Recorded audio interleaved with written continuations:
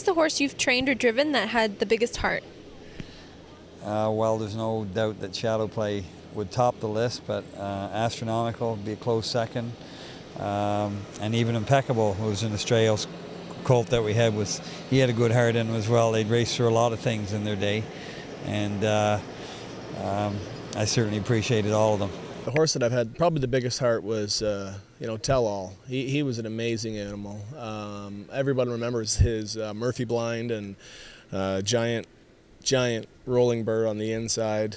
And, the way he raced at the Jug was just amazing. He just, he had a huge heart and a huge desire to win, and really transcended onto the track. And by winning the North America Cup, the first time I was, I had first time I won it, winning the Little Brown Jug, that he was probably the horse with the biggest heart.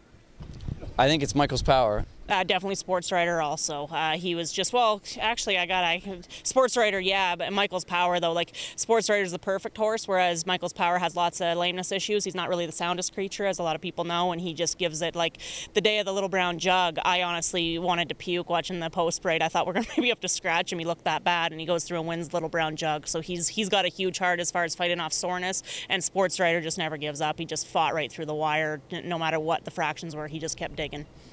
I think everyone that drove him could say this, and I was fortunate enough to get to drive Arch Place once, so that was a pretty big highlight for me.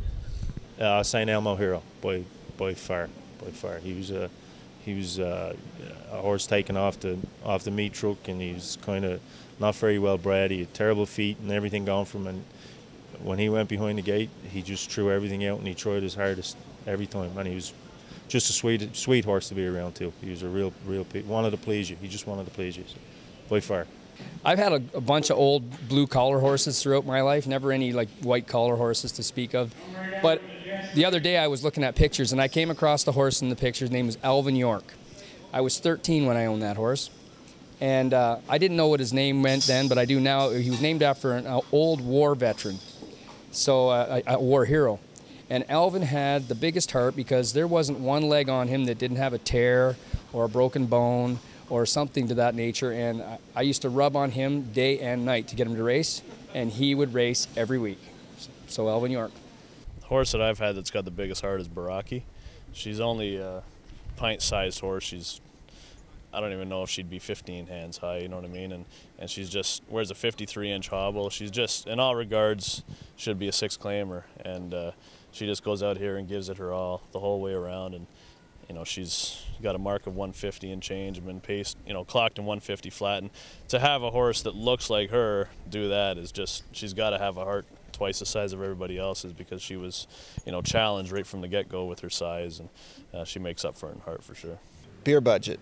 He was a horse with no real talent. He couldn't breathe. He was small. We called him Peanut. I bought him for $2,000 as a weanling, and he made $500,000 in the OSS program.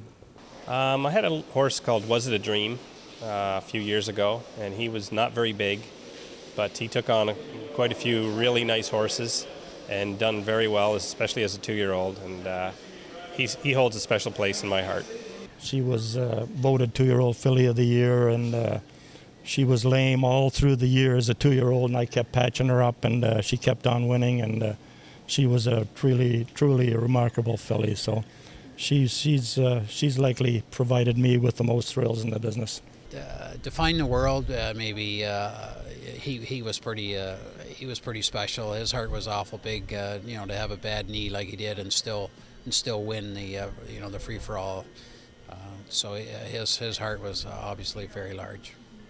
I would say an old 6,000 claimer by name of Tuscon Hanover. He was always lame, and he always tried. I would say my first horse I ever owned, What the Blazes. She was just tough. She didn't matter if you were outside or inside, and she wasn't that sound, and she raced her heart out every week. So maybe a horse called Early One Night. He never got tired, and I kind of learned to drive on him, and I would drive him terrible, and I'd always move him early, and he would just live out there, and he made me look a lot better than I was driving him. I don't know. Moneymaker, of course, is one of them. I also put Cadabra very high. Cadabra was, you know, kind of horse that every time he raced, and if he got beat, he was, you know, really took it personally himself. I don't think I ever saw a horse that really let himself down when he got beat. He was unique in that way. I mean, he was a real fighter that way. And, you know, I mean, you know, I've been around so many great horses, so, you know, all the great horses, you know, they have that in common. But I would say Cadabra and Moneymaker maybe. I've got two. I love driving Buckeye St. Pat, and she had a great heart and tried her butt off every time. And the other one was Southwind Tempo. You know, she got a little older in age, and she still tried really hard. Those two fillies got a spot in my heart. Probably Norwell Fame and Glory. Her, Norwell Gambler. Those two were probably the two of my favorites that tried the hardest every time. There's been a few, but I've said this recently too. A little horse that we claimed out of Windsor a couple of years ago, his name was King Pete. People will remember him in the last couple of years, but he would sleep for 2 days in the bottom of the stall and get back up the next week, and he'd go out and win in 51, and we just shook our head because we couldn't believe it. But he was a, you know, just a ill-bred thing, but he had a big heart, that fella. But there's been lots of others, but just recently, that's the horse that comes to my mind anyway. Alsace Hanover. I was fortunate enough one time to be able to drive Hannah Hanover in a race. And she wasn't always the prettiest going, but there was no horse anywhere that has a bigger heart than her.